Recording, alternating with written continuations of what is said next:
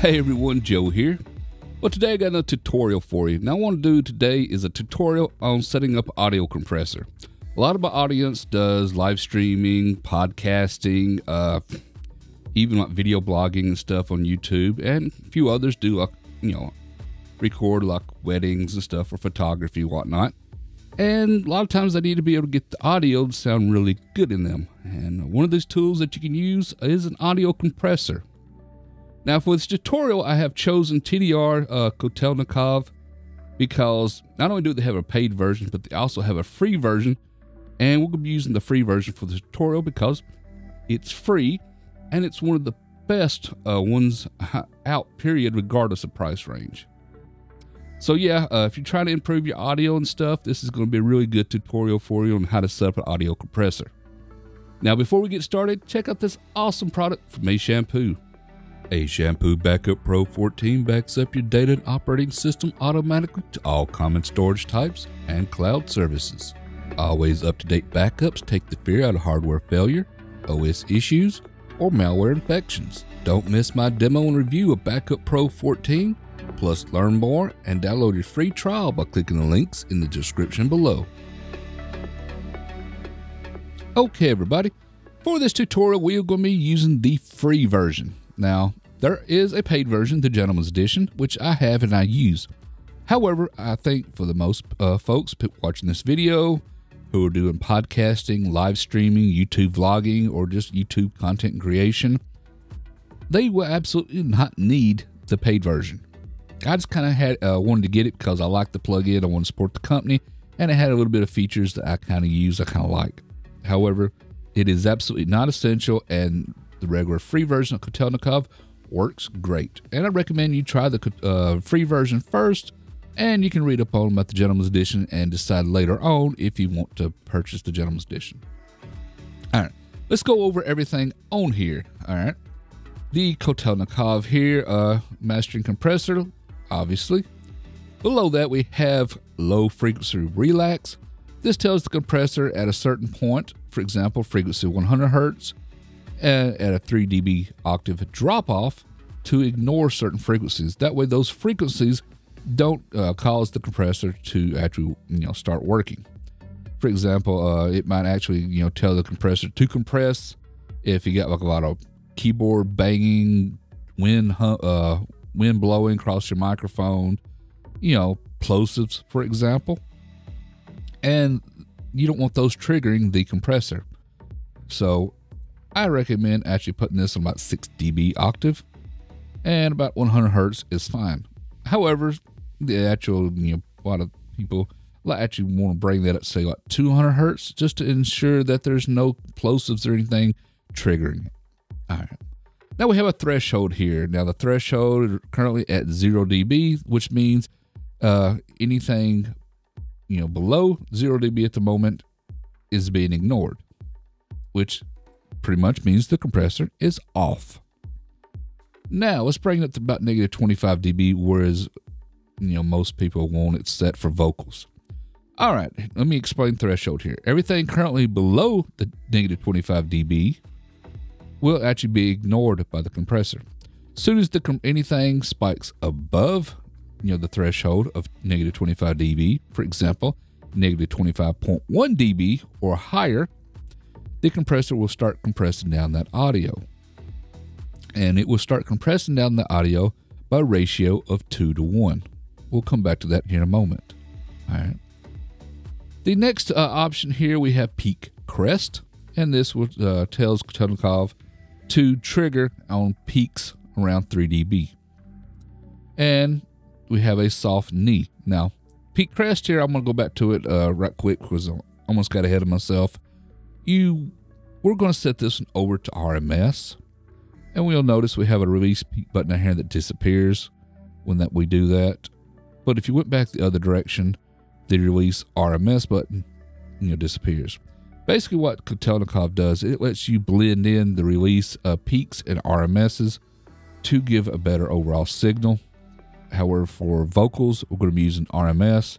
And this is a feature that you don't find on a lot of compressors. Matter of fact, you don't find soft knee and peak on pretty much most compressors on the market, even the high dollar boutique ones. So these are very, very nice features that you absolutely just won't find on pretty much any other free VST plugin out there. Compressor plugin, making Kotelnikov one of the best in the world, in my honest opinion. All right. So yeah, that's complete Crest. If you want to know more, read the manual. You go to the gear icon over here and click it. Then you can go to help, and there's a manual you can read up on it and explain all that in more detail than I have time for in this tutorial. All right. Now we have ratio here, and ratio pretty much is how much the compression is working. Remember, if it goes above 25 dB now, it starts adding a gentle compression, and the higher it goes up, the more compression it will start adding. All right. For most vocals, a 2-to-1 or a more gentle 1.5-to-1 compression will be added. However, more aggressive vocals, you may need to go up to 2.5-to-1 or to 3-to-1. However, I personally would not go over 3-to-1 unless you have a specific use case. If there's absolute reason you need to, but we can get in that to a later video. Most folks, and I'm gonna recommend just stick it 2-to-1 and leave it there, and you can adjust it up if you need to, or down if you find that you want to get your audio up higher and you keep peaking too much. You may want to increase the compression. However, there's a very good chance if you start driving that up really too high, like say 7-to-1, your audio is going to sound really overcompressed, and I highly recommend you don't do that. So, like I said, 2-to-1 is a great starting point, and where I recommend you going to try it out. All right. Now below that we have an attack and release. All right. We have two release buttons, like I mentioned a while ago. We have a release peak and release RMS, and this has to do with triggering the compressor, and because, like I said, Kotelnikov lets you trigger both off the peaks and the overall, general RMS of the signal. All right. But we're not going to go into peak. I'm just going to work on release here, and release RMS is pretty much what most compressors use anyway. Peak is something that you don't see in a lot of compressors. Now we have an attack. This tells the compressor how fast to start compressing once it hears vocals. And like I said, default is like 6 milliseconds. I actually recommend something a little bit more, around 0.10 milliseconds. However, it goes all the way up to a very 0.02, but might sound a little rough. So to make it sound a little more softer, you want to go a little slower. However, if you get too slow, then you start running into the issue of your audio sounding like it's not getting compressed fast enough, and it might sound a little jittery. So you want to avoid that. All right. Now, like I said, we have a peak, release peak here, release RMS. Let's go back up here to peak, and let's just drive that over to RMS so we can ignore that button for vocals. Just ignore it. All right. About 250 milliseconds to 300 milliseconds is what I recommend for vocals. Where 333 milliseconds is, 1/3 of a second. 250 milliseconds is 1/4 of a second. So about 200 to 250 is pretty much average, and a good place to start with, especially for compressor. And the attack around 0.10 milliseconds is a good place for it as well. Now, the soft knee here, by default, normally around 6 dB is really good for it. Like I said, soft knee is also something you don't find on a lot of compressors. I know I keep trying to, let everybody know that, but this is something you don't. And this really helps, take that edge down, whereas most compressors come up to a certain point. For example, most compressors come up to say, we have our threshold set at -25. As soon as it hit -25 and anything above that, it starts straight away compressing. Very machine-like, very militaristic. Just either it's not compressing or it's compressing down as much as it can, set by your ratio, obviously. Whereas a soft knee will actually help it slide in more gently into that, so you don't have such a sharp knee. Like I said, go over to the cogwheel, click, read the manual if you want to know more about it. And of course, also when I did my demo review of Kotelnikov, I went into quite a bit of detail about it as well, and gave you examples and showed you how it would actually affect your audio. Now, 6 dB is really good soft knee. I recommend pushing that on up to about 9 dB. And if you want to push it up higher, say negative 12 dB, you can. Now keep in mind at negative 12 dB, this will make your threshold start, your compressor start working and triggering sooner. So the threshold we have set at negative 25 dB, and this could make your compressor start actually triggering around negative 31 dB, you know. So, 12 dB, divide that in half, 6 dB. So add 6 dB onto the bottom of that one. Negative 31 dB is where it should start triggering around that mark to really start, going in gently into the compression. It will make it more transparent, but it will lower the threshold. Just keep that in mind. I think for most folks, around 9 dB is what I'm going to highly recommend to keep that knee as transparent as possible, make your audio sound very natural. All right. Now we have stereo sensitivity down here at the bottom. Before I forget that, most audio will be recorded in as mono, or dual mono, which is what I'm actually recording in at. So yeah, you can ignore it. Of course, if you want to sit over here to mono and just forget about it, it's fine. Most people can be using like user interface, like a 2i2, a Moto M2, or a Behringer UMC 202 or something of that nature. And they're going to be having a left and right channel, and they're going to be having it obviously plugged into the right or the left. So therefore, they're only going to get one signal in. So if you want to set it on mono, that's fine, or stereo. For live streaming stuff, I recommend Eco. Yeah, keep it on Eco. If you're going to be doing any kind of like live streaming, podcasting, anything that's, where you're going to be doing more live work, and to keep the plug-in from eating up too much CPU resources and keep the latency lower. Now, of course, if you want to be doing any kind of like YouTube work, we're going to be using like, Premiere or Resolve or whatever your other, not audio, but video editor you're using. You can click it on the precise and have this work a little more precise. But I'm recommend Eco for live streamers and podcasters where people are doing live broadcasting. All right. So for the most part, that's pretty much it. So now what we do have over here, we do have an out gain. And this will actually adjust like any other gain output.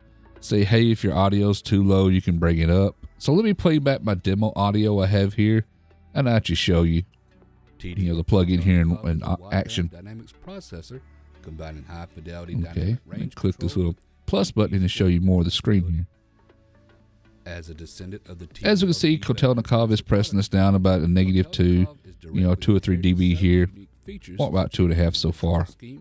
Individual release control for peak and arm. And if I increase the ratio here, you'll notice it starts compressing down more. State-of-the-art high-precision algorithms. So when it gets louder, it starts compressing down quite a bit more there. Such as equal loudness control and frequency-dependent ratio for compression. And if we back on the ratio, you notice it does a whole lot less compression. Combining high fidelity dynamic range. Let's go back to 2-to-1 here. Musical flexibility. Now also we have output gain. Right now this audio is recorded in and it's getting around at peaking at -12. And for example, I may want to, which I highly recommend, people have the audio come out where it's peaking around -6. So I can bring this on up here, say 6 dB. High precision Yeah, back up. And that way it's peaking around -6 dB there. Just barely hitting -5, which is pretty much perfect. That's what I recommend. So yeah, let me just go ahead and stop this now. Dynamics process. So yeah, that's a really good setting there. That's what I highly recommend. At least for vocals and stuff, it's going to sound very good, very transparent. Now they do have some other options here, some presets already in the compressor. They have vocal bus tight. If you click on it, you can try that out, see if it works for you. I think this is probably a good compression vocal bus if you do like rapping for the settings and stuff they have here. However, vocal bus warm is also a real good one, for example, about what we was doing just now. And I think their attack's a little too quick, but it'd actually be pretty decent for like, singing or something other, or just even vocals in general. But yeah, overall, those are really good ones. If you don't want to remember my settings, just click on vocal bus warm. That's a really good starting point, and you can try that out and see if it helps, improve your audios. Just remember, if your audio is too low, you can just bring up the gain right here. By default, this Vocal Boost 1 puts it on, plus 4 dB. But hey, if your audio is going in still too loud, you could also bring it back down, but it shouldn't be unless one of your other plugins is being too loud. So anyway, try these settings out and see if they help your audio and stuff for your podcasting, live streaming, or vlogging and stuff of that nature. And do check out Kotelnikov. The links for it will be down in the description below. Okay, everybody. Well, like I said, that's how to set up Kotelnikov. Like I said, it's one of the best audio compressors out. Do check out my demo review for it. It will be linked up in the cards on whichever side of the screen it's going to be on. But yeah, check out Kotelnikov. It's wonderful. Highly recommend it. And of course, like I said, it's free. So check down the links down in the description below. I have it linked down there. So you go to Tokyo Dawn's website and download it and start using it today. Now, I am not being paid to make this video about Tokyo Dawn. However, if you want to help support this channel, do check out, A Shampoo Backup Pro. Yeah, I believe that's the one I used to have an advert for this video. But yeah, check out A Shampoo Backup Pro. I use it all the time to help ensure that my data doesn't get lost due to hardware failure or get attacked by ransomware. So yeah, if your data is important to you, do check out A Shampoo Backup Pro. Backup Pro works really well. I highly recommend it. And of course, I have a review on it also, a little demo, so you can check that also down in the links down in the description below, as well as my affiliate link to it. But anyway, that's it for this video, everyone. I appreciate you taking time to watch it, and I hope you enjoyed it. So if you do like this video, how about give me a thumbs up? Thumbs up so is highly appreciated. If you're not a subscriber to my channel yet, please take the time to subscribe. Subscribing is free. It's for you, unless you know I'll leave some more videos. Until next time, everyone, thank you for watching.